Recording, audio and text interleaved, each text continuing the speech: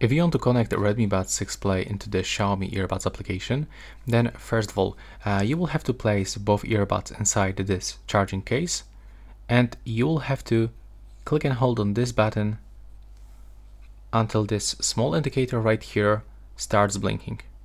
Then you can release.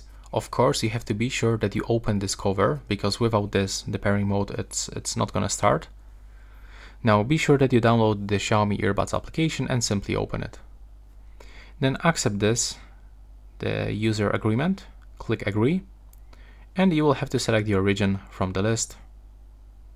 You can just select any region that you want.